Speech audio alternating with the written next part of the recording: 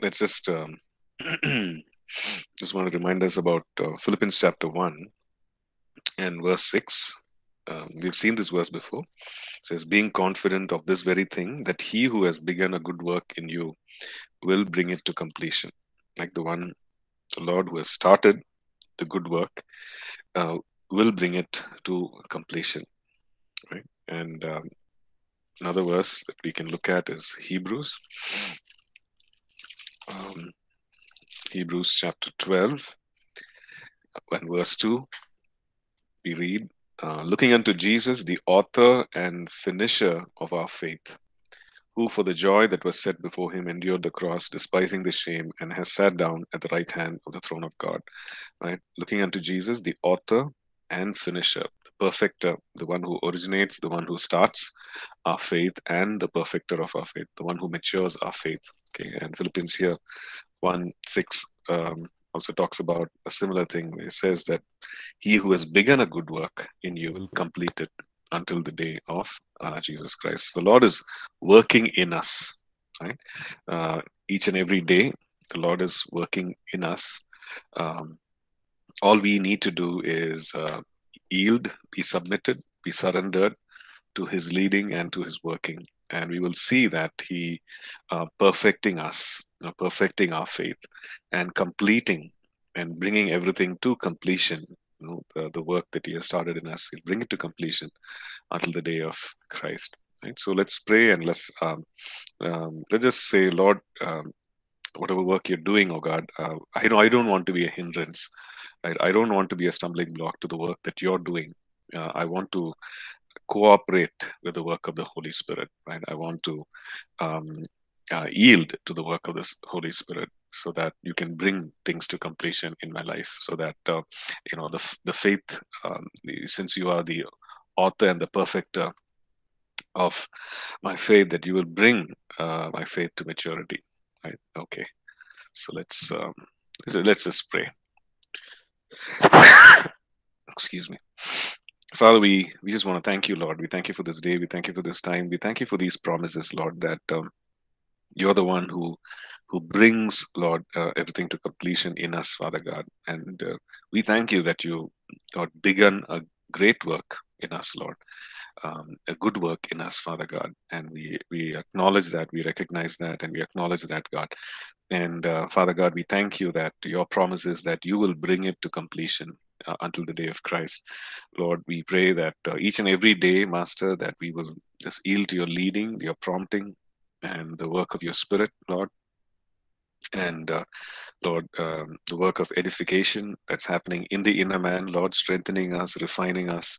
Lord, we yield, Lord, and we ask, oh Father God, that you would prepare us, that you would strengthen us, that you would bring our faith to maturity, to completion, Father God, even as we look, Lord, towards you, Father God. Lord, we pray that our focus will be unbroken, that we will not be distracted, even as we, Lord, even as we go through life's journey, God, that we will continue to, Lord, have our focus on you, that we will not be distracted by this and the other, or through the challenges of life, Lord, that we will not be distracted.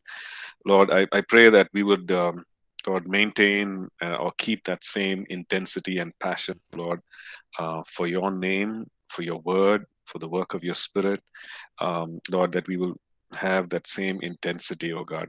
And yes, to this end, we commit ourselves into your mighty hands, Father God. Pray that you'll continue to build us in the inner man, that we will be strong in the Spirit and in the power of your might, oh God. We thank you. In Jesus' precious name we pray. Amen. Amen. Okay, so Philippians 2. Right, Philippians 2, maybe we'll read from 12 onwards. Just a quick review. So he says, therefore, my beloved, as you have always obeyed, not in my presence only, but now much more in my absence, work out your own salvation with fear and trembling, for it is God who works in you both to will and to do for his good pleasure. Do all things without complaining and disputing, that you may become blameless and harmless, children of God without fault, in the midst of a crooked and perverse generation, among whom you shine as lights in the world, holding fast the word of life, so that I may rejoice in the day of Christ, that I have not run in vain or labored in vain. Yes, and if I am being poured out as a drink offering on the sacrifice and service of your faith, I am glad and rejoice with you all. For the same reason, you also be glad and rejoice with me. Okay, so quick review. He says, my beloved, as you've always obeyed. So the Philippian church, the Philippian believers, um, from this we see that they've been quite dedicated, quite committed, and it's not as if they chose to please Paul only when he was there, in the works of the Lord, and doing anything for the Lord. It is not just it's only when Paul was there, but even in his absence, as he heard reports about them that they were quite faithful people, and to the Lord, right? So now he says, work out your own salvation, okay, with fear and trembling. So what does that mean? Work out your own salvation. Does it mean that you do what you have to do in order to get saved, right? So the question is, is he talking about that? Is he talking about you become saved, or you get saved, and you work it out somehow, right? So we know that he's writing to believers. We know that he's writing to people. In fact, he says, right, being confident of this, that he who has begun a good work will bring it to completion. So he's talking about people who are born again and in whom the Lord has started a good work. And in fact, he is encouraging them. Yes, this is what will happen uh, according to the Lord's promise, and that he is going to bring it to completion. So he's definitely not talking about working out your salvation in that sense. Okay, so what is this working out mean? It means to fully finish, or fully live out, or work out, or accomplish, right? Things that are proceeding from your salvation. Okay, so in other sense, in other way, what are some things that we need to work out, right? We know that we are justified, but we need to live a life of consecration, right? So consecration is something that is an ongoing, everyday process. And what does that mean? That means that we need to live a life that is set apart from unrighteousness, set apart for righteousness, or for God. So it means that we are it's a process. It's an everyday thing, right? So okay, then the other aspect of it is, even as we choose to live a life of consecration, our minds need to be renewed, right? Our mind needs to be renewed. Our thoughts need to be renewed to what? To the Word of God, so that our will, our desires, and our choices become aligned with what God wants. Right? It becomes aligned to the will of God, the Word of God, and the ways of God. So that will happen only when our mind is renewed, because Scripture is very clear. If you are carnally minded, you cannot please God. For a carnal mind is enmity with God. Okay, where do we read that? Acts chapter 8. It's a carnal mind, a mind that is set on fleshly things, is enmity. So, which means that for our mind to be set on spiritual things is something that I need to work out. To see transformation in my life, I need to renew my mind. This is something that I need to work out, so that my soul is renewed, my mind, will, emotions, everything is renewed, right? So in that sense, he says, work out your salvation. Work out your own salvation. You are saved, now you work out, live that out, right? uh, with fear and trembling, and with reverent fear and trembling. For it is God who works in you. Okay. God works in us. The Holy Spirit indwells us, and He Excuse me. Sorry. So he works in us. So what does he do? What work does he do? Right? Both to will and to do for his good pleasure. Okay, so that's a good thing. So, well, the Lord influences us. The Lord empowers us. He gives us his resources. Right? He challenges us. He prompts us. He leads us. So he does all that, and he works in us both to will, that is, to come to a place of using our will. Like he will not decide for us, but he will enable us to decide, enable us to make a choice. Okay, that that that word will, it means to be determined, right? To determine something, to purpose, to resolve to do something, like to decide. So both to decide, to will, and to do. Okay, to that is coming to a place of doing something. Okay, so to decide something is one thing, right? But to actually effectively work what you've decided, what you've planned, that's the other side of it. So God is the one who works in you both to will and to do. Okay, he helps us. Now, he will not decide for us. He will not make the choice for us, right? We have to make the choice. Okay. So, but it's God who works in us. He effectively works in us, both to will. That word works. It's again that word which we have seen before, energeo, which means effectively, to be active, to be fervent, to be mighty in us. And that's the work of the Spirit, right? He leads us into truth. He warns us, and he leads us, and he shows us. He in fact enables us to live a consecrated life, and so on. All that he does, he separates us unto himself, and he speaks to us, right? Warns us, encourages us. So all this he does both to will, to bring us to a place of decision, and to empower us to carry out the decision. You see, that's the work of God. So he's saying, work out your own salvation with fear and trembling, for it is God who works, and God who enables you to will and to do. He's the one who works in you with this mighty power effectively, right? So he's the one who does that, and he does that for his good pleasure.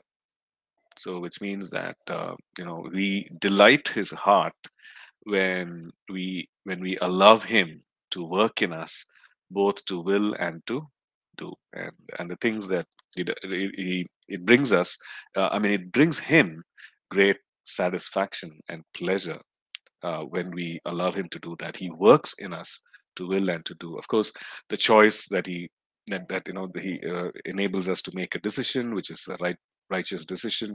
He enables us to carry out something which is a righteous deed. Maybe it's saying no to the work of the enemy, no to the things of the flesh, and saying yes to the works of God. So he does both that, and it brings him great pleasure, right, for his good pleasure. So verse 14, it says, do all things without complaining or disputing. Okay, so do all things without complaining or disputing. Now the thing is, many times we might ask, how can I not complain about something, right? How can I not, let's say something is not right. Okay, now I need to bring it to somebody's notice, right? I need to talk about it, maybe to excuse me, maybe to to to someone. How can things change if I don't say, okay, hey, this thing is, this is not right. Okay, let's say in ministry, in work, maybe in a family kind of a situation. How can I not say? It's like, if let's say I, it's like that thing that we hear, like, This guy goes to somebody's home for a meal, and they serve him some food. I don't know, let's say I don't know, let's say some vegetable. Okay, let's say fried potato, or fried potato is actually nice. So let's say cabbage. Okay, some fried cabbage. Now, so he looks at the plate. He says, "Okay, everything else I like. This I don't like." Okay, so he finishes that first, right? And because he finishes that first, the host, like that person, thinks, "Okay, wow, I think he likes it a lot." So she serves some more and says, "Okay, I think he likes it." So this guy is like, he doesn't say no, I don't want, but he wants to eat the other things which he enjoys, but he wants to finish this thing which he does not enjoy first, so that he can spend. So he eats that again, and the host sees that, oh, he must be really enjoying it. I need to serve him some more, and then puts, it's like that, right? Suppose we see something which is, which needs to change, and then we don't, do anything about it. Our prince is saying it's happened to me. Yeah, uh, that's true. When we don't say, okay, we can't say it's we can't say to their face that it's, I don't like it, but we need to say something so that they don't serve it again, right? So anyway, so here, so you might, ask the question, so how do I, you know bring things to change? How do I do it without without bringing it to notice? But we can do that without complaining and disputing. Okay, so the words, when we look at the Greek there, it talks about murmuring. Okay, what kind of murmuring? It's an internal murmuring, secret murmuring, right? We are just saying, oh, this guy is like that, oh, this work is like this ministry is like this, or they're always doing like this. So it's a secret thing. It's a secret murmuring. It's like a secret debate that is, or an argument that's going on the inside of you, right? So that's what it talks about. And so you're not doing anything to change it, but inside you're just going on and on, saying negative things about it, and maybe it'll lead to gossip, right? And also the other word, complaining and disputing. Okay, that's also an inward reasoning. Okay, an inward reasoning. Somebody says something, and then immediately there's an inward reasoning. It's like, oh, that will never work. Oh, that. So you're not voicing it. There's no healthy discussion, but inwardly you're just canceling it. Right? Inwardly you're just saying, oh, this is no good. Oh, this thing cannot work. Okay, so you see that now that is not healthy, right? Because it's not going to bring any change. You are going to feel so negative that your action is going to be negative. It's not going to be constructive in any nature. You're not going to solve Mm. the problem because you're not going to talk about it, right? Um, so Paul is saying, do all things without doing that, without that thing, canceling it out, speaking negative things within yourself. See, we studied in Galatians. Then, see, Paul says when he saw that Peter was actually he would eat with the Gentiles when the Jewish when there were no Jewish people around, and then he would distance himself when certain people came from who were known to the disciple, the apostle James. So Peter actually withstood him. Sorry, Paul withstood him, right? In the sense, he told Peter right there in front, saying, "Hey, what you're doing is wrong. You cannot do this. You cannot live a hypocritical life. You cannot pretend to be someone in front of others, and then when in someone to be someone else in front of another group of people. You cannot do that, right?" So we know when he's saying do all things without complaining or disputing, he's talking about some internal things, right? And that's what the Greek words also refer to: internal murmurings, internal reasonings, which is not actually helping solve the problem. Okay, so do all things without that. Verse 15, that you may become blameless and harmless, children of God, without fault, in the midst of a crooked and perverse generation, among whom you shine as lights in the world, holding fast the word of life, so that I may rejoice in the day of Christ, that I have not run in vain or labored in vain. Okay, so he's saying, um, this is something that you need to do. Okay, if you live this way without complaining, disputing, then you'll become blameless and harmless. Okay, you're not going to cause harm to others. You're not, you're not. No one can blame you. Okay, so you don't. You're free from blame, free from people pointing fingers at you. So you're free of all reproaches, right? Above reproach your life. So, and it talks about being harmless, right? And then he says, and the word that is used there is that it means innocent, of course, but it also, the picture that we have is that something that is pure, something that is not mixed, adulterated. Okay, it is like some, let's say, if it normally refers to metal or uh, any other material which does not have any defective material mixed with it. Let's say, if it's milk, then it's pure milk. It's not half a liter milk and half a liter water, which has diluted it. Right? He's saying it does not have any mixture in it. Right? So you become blameless and harmless. You're innocent through and through. Right? It's not like you're holding any grudge. It's not like you are saying one thing and doing another thing. Yeah, because you're not doing that. You're not having that internal reasoning and internal debate, and you're not holding anything against someone, or you're not having that internal conversation against someone. Sometimes that can be a very dangerous thing. Maybe it is with a fellow believer, maybe it is with a family member, maybe it is with a leader, like a spiritual leader, maybe a pastor or someone who's giving oversight, and somebody might be preaching, and then internally you're saying, oh, as if you do it, you don't do it. You're not telling that person directly, but you're having that on the inside. Okay, so it is like a mixture.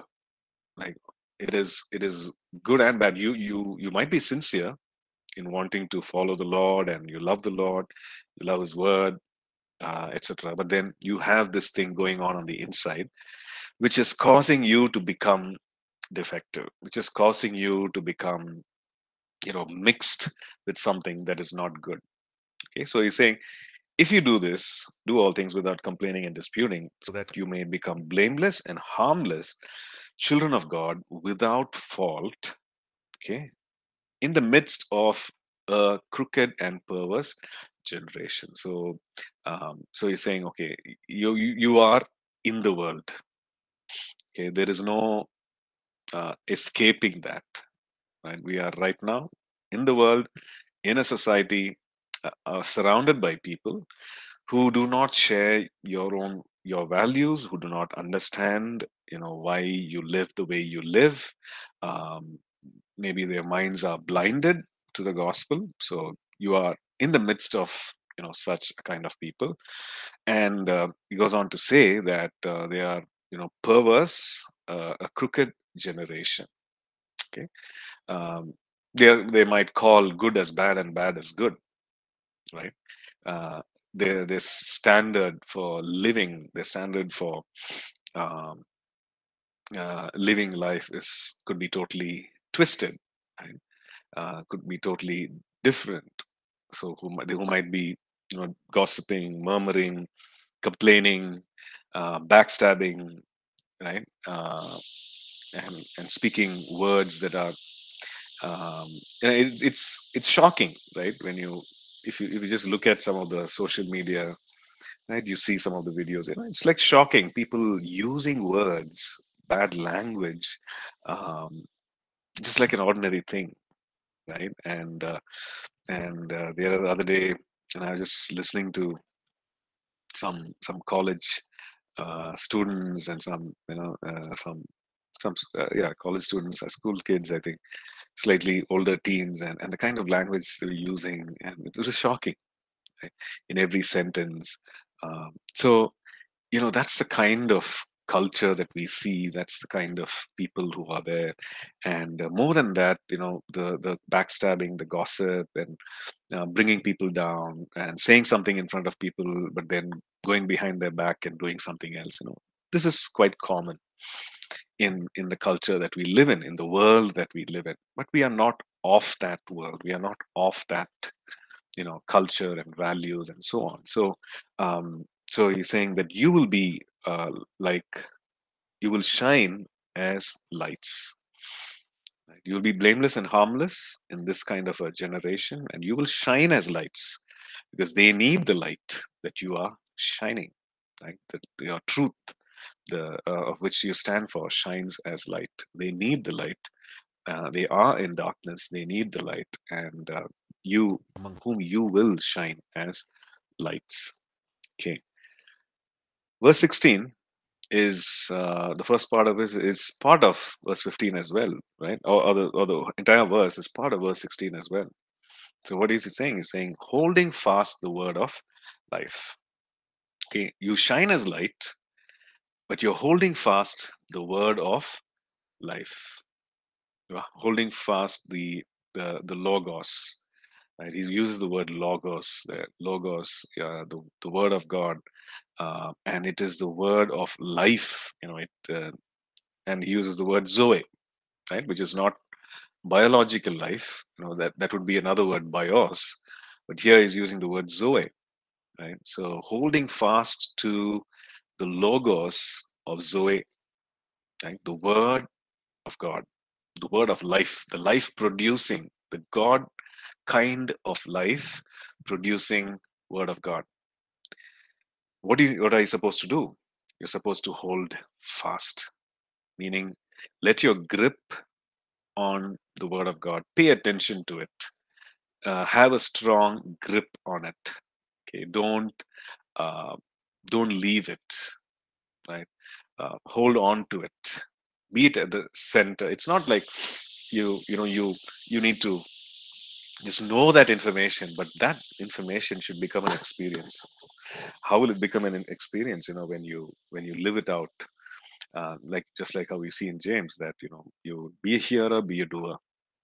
You need to be both. Unless you hear, you cannot do, and unless you do, you will not be actually going back to hear more, because you just be deceiving yourself, right?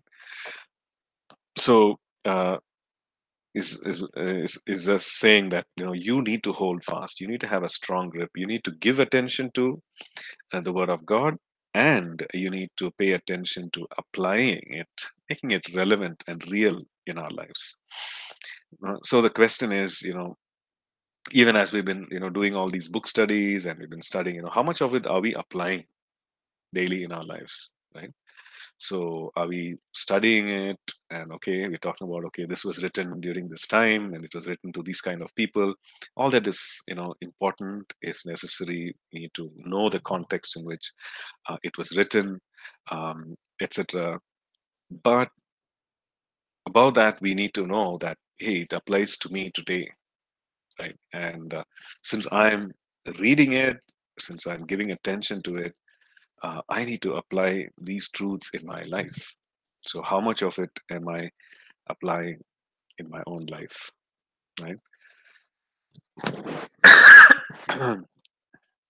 So the instruction that is there, the challenges that are presented there, the way I'm asked to change, how much of it am I doing in my life? We need to ask ourselves.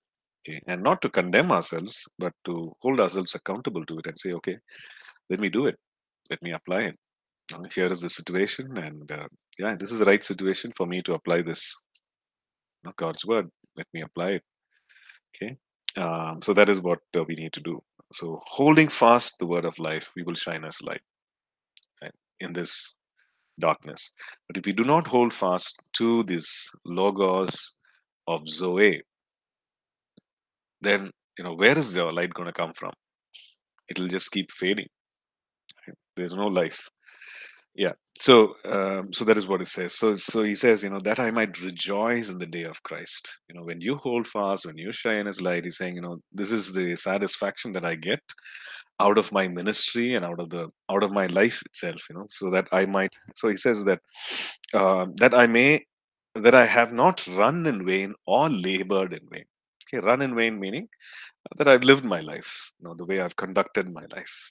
Okay, so we're all called to run this race with endurance, right? Hebrews talks about that. Hebrews 12.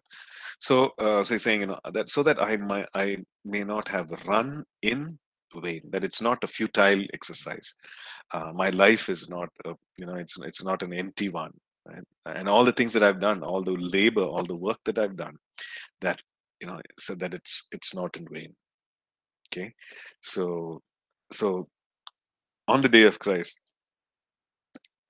in the day of Christ, that I will rejoice to see all that happen. When I see you, and I see that the kind of life that I know that, oh, this is how you lived your life, that will give me, I will be able to rejoice on that day.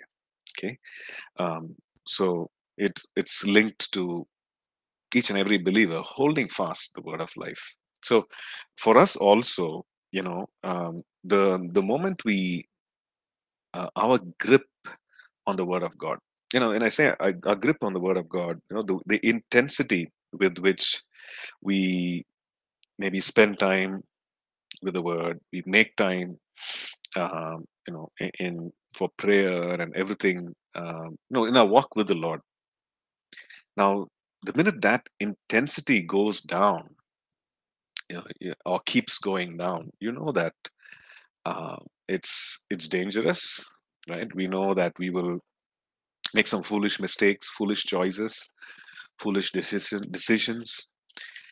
Maybe we might even open up doors, right, for the enemy to come in. We become weak ourselves in faith, right? Spiritually, we, we make ourselves a target for the enemy, even though the enemy is defeated. The enemy can come with lies, accusations, deceptions. We make ourselves a target for all that. We're not strong. Okay, so it's important that we hold fast to the word of life. Okay, verse 17. Yes, and if I'm being poured out as a drink offering on the sacrifice and service of your faith, I'm glad and rejoice with you all. For the same reason, you also be glad and rejoice with me. So he's saying, for this, for this reason, if I'm being poured out as a drink offering. So he's saying that if my life is offered as a sacrifice, in servicing, in ministering to your needs, if I since I'm taking, it's like, somebody who's in the army, or somebody who's in the civil services, someone who takes a oath uh, to carry out a particular service. So he's saying, this service that I'm doing, this ministry that I'm doing, um, since that I'm, if that the way I'm doing it, it's actually like a being offered upon, that my life is being offered as a drink offering.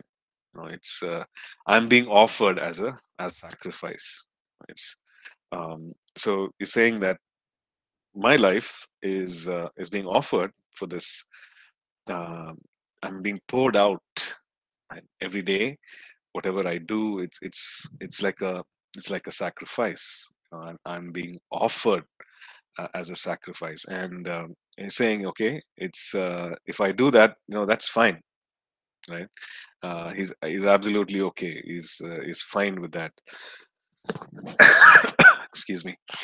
Um, so he's saying, um, um, I'm glad and I rejoice with you all. Okay, so even though I'm being offered out, poured out, maybe physically, emotionally, like it's like he's being poured out, is everything that he's been doing. It's taking a lot out of him. But if it is so, I am glad and I rejoice. right? So this drink offering is something that we see in the Old Testament, right? In the book of Numbers. Um, so we see that, right? We Numbers 15, I think, 4 and 5. Let's just look at that.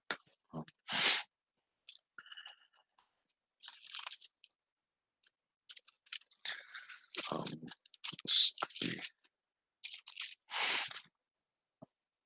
okay, so then he who presents his offering to the Lord shall bring a grain offering of 1/10 of an ephah of fine flour mixed with 1/4 of a hin of oil and 1/4 of a hin of wine as a drink offering, and you shall prepare with the burnt offerings or the sacrifice for each lamb. Just see that mentioned there. And also I think like if you turn to chapter 28 and verse 7,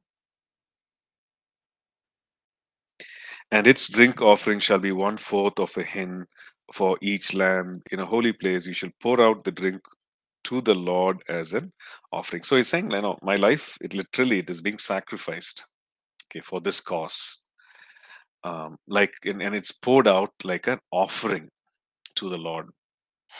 So this service that I do, it's really literally an offering to God Himself. Okay, so saying it is that. So if it is so, then I am glad and I am rejoiced with you all. So we know that a sacrifice is painful. A sacrifice is costly, costs you something, right? Um, it means maybe taking on some effort and responsibilities. It means to give up certain things. So he's done all that, and he's saying, "I'm glad and I rejoice, right, with you all." Okay, and for the same reason, you also be glad and rejoice with me. Okay, that's verse 18. Okay, let's read verses 19 onwards, a few verses. But I trust in the Lord Jesus to send Timothy to you shortly, that I also may be encouraged when I know your state. For I have no one like minded who will sincerely care for your state. For all seek their own, not the things which are of Christ Jesus, but you know his proven character, that as a son with his father, he served me in the gospel. Therefore, I hope to send him at once, as soon as I see how it goes with me. But I trust in the Lord that I myself shall also come shortly. Okay, so this is about Timothy. He says, I'm trusting the Lord to send Timothy to you shortly. So Timothy is with him right now. He's saying, and that I also may be encouraged when I know your state. So how you are doing spiritually, I just like to send Timothy to you, and then he says something about Timothy. For he says, for I have no one like-minded, in the same mind, same wavelength, same burden, right? Same burden, same desires. I have no one who thinks about ministry, thinks about ministering to you in the same manner. So he says, who will sincerely care for your state.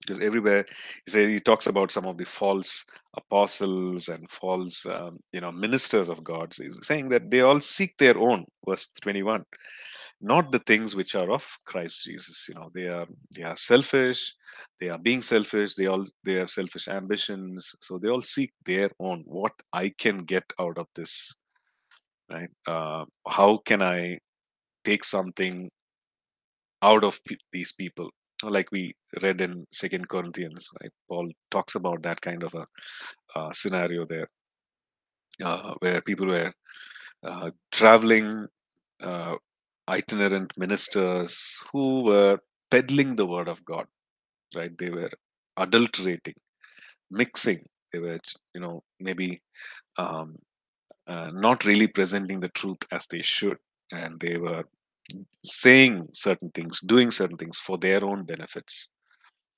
So saying, you know, you know, these kind of people are there. Verse 22, but you know his proven character, like Timothy's character, which has been proved over and over again. Right? You know his proven character, that as a son with his father, he served with me in the gospel. Now, this is how he served, not as someone who was sorry, excuse me, not as someone who was like who was hired, um, not as someone who was detached, who was just do his work, and go. Because the way someone in the family serves is very different from the way someone who could be, I'm sure there are people who are loyal when you hire them, and but when you know that they consider themselves as family, and when they work, that they'll sincerely care, right?